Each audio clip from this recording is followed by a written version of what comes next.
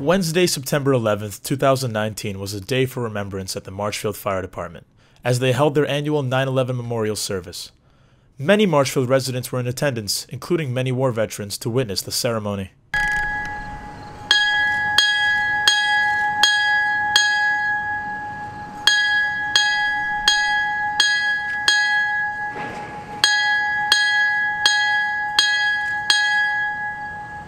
I am called to duty, God, wherever flames may rage.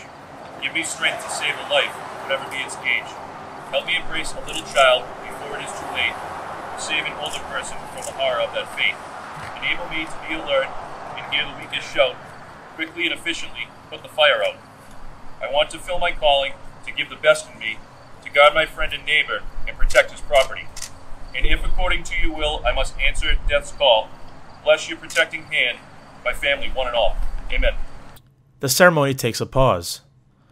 As Fire Department Chief William Hawking says, this is to remember when the second tower collapsed. It's something that we do in this service more for all the victims of 9/11 that died that day. It's for them that we do it, and the ceremony is purposely timed the time that the two towers fell. That's why we have the flag service go on at the time the two towers fell.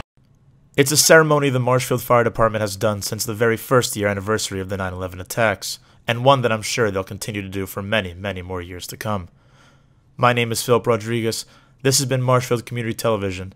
Thank you for watching, and never forget.